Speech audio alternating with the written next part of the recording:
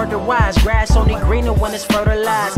Gave them truth in these songs, they prefer to lies. Destiny beautiful, adrift in her purple eyes. You can't see me, you Stevie, wondering how I reach more evolutions than Evie and make it look easy. What is up, Earth's mightiest subscribers? It's Ernie, Blerd without fear. Welcome back to the channel. All right, today's video, we are going to be talking about Hellions, number 14 by Zeb Wells and Roger Antonio. And in today's video, what we're going to be talking about is exactly how the Chimeras from House of X and Powers of 10 are potentially returning in the X-Men's timeline, and more importantly, why they are appearing in the X-Men's timeline sooner rather than later, as they did in Mora X's previous lives.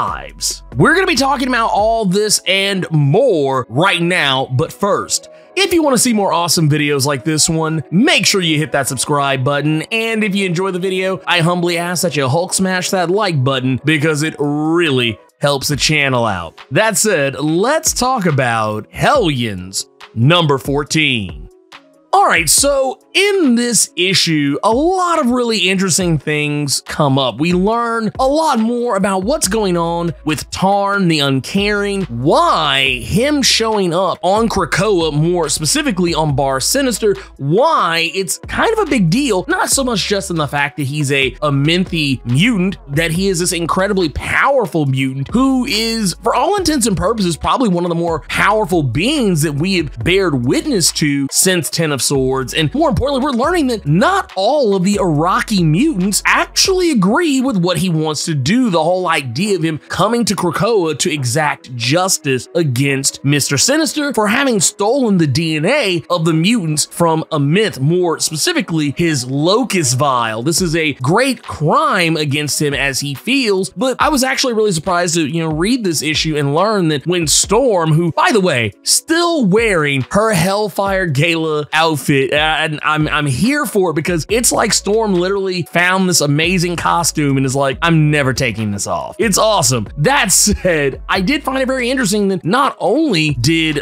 Storm take umbrage with him wanting to exact revenge on Mr. Sinister, but I also thought it was more interesting in the sense that Iska the Unbeaten and Idil the Future Seer, as well as various other mutants who we've kind of gotten to know a little bit since Planet Size X-Men number 1, where it's interesting that they're all saying, for the most part, the same thing, that you can't go. And of course, by this particular point early in the comic where we see what is called a blade fish from Mother Rapture, which is one of the locust vial, we see this thing appear through a portal, and then Tarn is like, well, off to Krakoa I go. It's not till later in the book that we see him actually arrive. And the reason why Tarn the Uncaring is so adamant about this is because they stole the DNA that was his. It was his to collect. It was his to have. He feels as though Mr. Sinister has, for all intents and purposes, stolen fire from the gods, and it's in this that he has come to reclaim what it is that was stolen from him, and it is something that is very potentially dangerous for Mr. Sinister to have. If Tarn the Uncaring has this in his possession and Mr. Sinister has it, if Tarn is worried about Mr. Sinister having it, then it should be thought of as a big deal. Now, when I say that Tarn is worried about Sinister having this, I'm not saying that it's for altruistic reasons. He doesn't want to save or spare the world of Mr. Sinister having a Minthi mutant DNA. That's not what this is about. It's just the principle of the matter. But the fact that Mr. Sinister has access to this is something that is a really huge deal, because somewhere towards the end of this book, not only do we realize that Tarn is capable of snatching the essence of the DNA, the thing that made Nanny, Wild Child, and Orphan Maker much more predatory and more aggressive mutants after they died in a myth during 10 of Swords, Tarn is able to snatch that out of them. He actually removes it from Wild Child, turning him back into more of the Wild Child that we knew before 10 of Swords, and presumably, we haven't necessarily seen him do this to Orphan Maker or Nanny just yet, but presumably he's going to do the same to them as well. Tarn is going to reveal the truth behind Sinister's treachery to the Hellions as well, because this is meant more as a dividing tactic to pretty much stack the entire deck against Sinister, revealing to the Hellions what Sinister actually did to them when they transported the Amenthi DNA back across the Krakoan gate. And of course, it gets about the reaction that you would expect. And of course, Sinister in kind, he is going to unleash all his clones so that he can create a diversion while he exits through his no gate. Now, no gates are something that we haven't necessarily talked about in quite some time. A no gate is, for all intents and purposes, it's kind of similar to a no place. This is something that we first talked about in House of X. It's no different from your normal Krakoan gates. The only difference is this is a gate that only Mr. Sinister can use. It's a gate that only anyone with his DNA can cross through, and probably not unlike Mora's no place, exactly where it takes you is probably a place that is within Krakoa, most likely, that Krakoa doesn't know about. That's how Mora's no place, at the very least, worked. It was a place that kind of existed outside of the collective consciousness of Krakoa itself. So technically, even if it is within Krakoa, Krakoa doesn't know about it, or at least isn't aware of its existence, or at the very least, if it is aware of its existence, it has no clue what actually goes on there, or can, see or look into anything that goes on there. And that's probably more closer to the case, especially in regards to what Mr. Sinister is doing in this issue, because he reveals to clone Sinister, our Sinister who returned from Ten of Swords after being ripped apart by Tarn the Uncaring. Mr. Sinister just says one word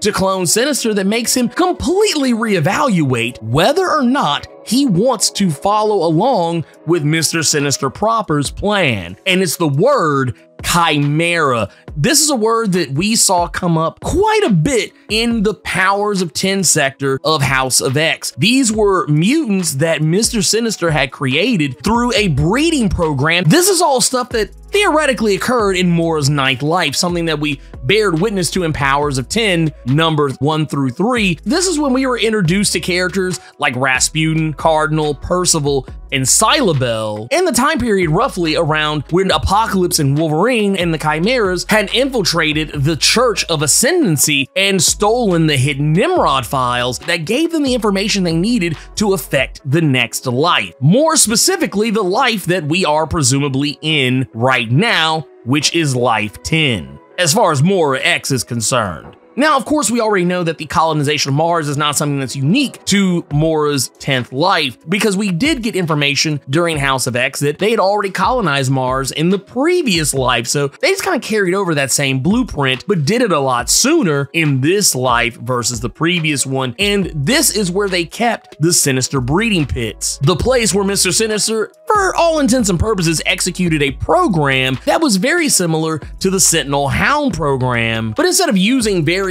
mutants' abilities and putting them together to create the perfect mutant spy, they actually use this to create more aggressive and militaristic mutants. Now, if that sounds familiar, that's because of Amenth, because of course, going back to it, mutants who died in Arakko, they came back more aggressive. And we also know that mutants in Amenth, they are more aggressive and more predatory in nature. And Tarn the Uncaring just proved that this is something that can technically be removed. It's basically a genetic trait that can be added or taken away. And of course, we know that with the Chimeras, one in particular being Rasputin, Rasputin was a mutant that had 5 different DNA signatures from 5 completely different mutants baked into her. Specifically, the DNA of Quentin Quire, aka Kid Omega. She had his telepathic capabilities. She also possessed the metamorphic capabilities of the mutant Colossus. She possessed the intangibility and phasing abilities of one Kate Pride. She also possessed the healing factor of Lara Kinney, aka Wolverine, and she also possessed the force field capabilities of Gunther Bane, aka Eunice the Untouchable. This was a huge deal because the Chimeras went through roughly 4 generations of genetic evolution, whereas the original Chimeras were considered fodder from inside the breeding pits, and that they were soldiers trained in the Martian underground until they reached age 16, at which time they traveled to Krakoa to defend the mutant nation state. And then it goes on to talk about how it fell 30 some odd years later. When we get to the second and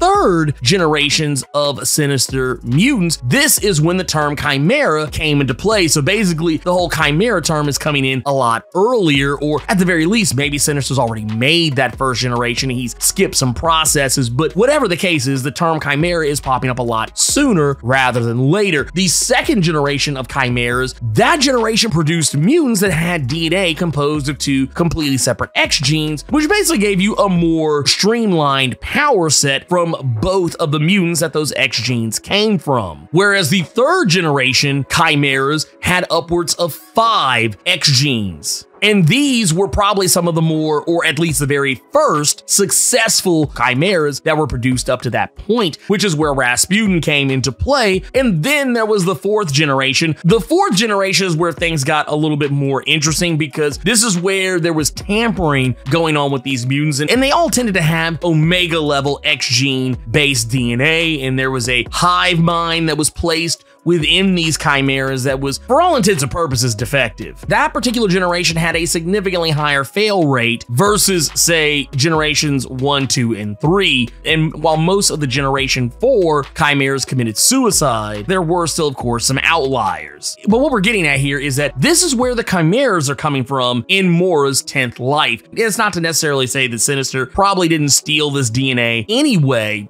based on events that probably occurred in that 9th life. However, in this particular instance, this DNA was stolen goods. He took the DNA of the Locust Vial, and that is where our Chimeras are going to come from. Now, how is this going to play out? How exactly are these Chimeras that we're going to bear witness to in Hellions number 15? How different are they going to be from the Locust Vial? How similar are they going to be to the Chimeras we saw in Powers of 10? It's very difficult to say, but I wouldn't expect them to be anything incredibly extraordinary compared to what we've seen in Powers of 10. But this is where all of this is coming from. So now you have a little bit more understanding as to how Mr. Sinister has managed to bring Chimeras from one of Moira's previous lives to her current one. Anyways, if you enjoyed this video, Hulk smash that like button and make sure to share this video all over the internet and with all your friends so they'll know how you leveled up your comic book big brain in regards to Hellions and Reign of X. On your way out, make sure to hit that subscribe button and let me know what you thought about Hellions number 14. Keep it plus ultra and sound off in the comments.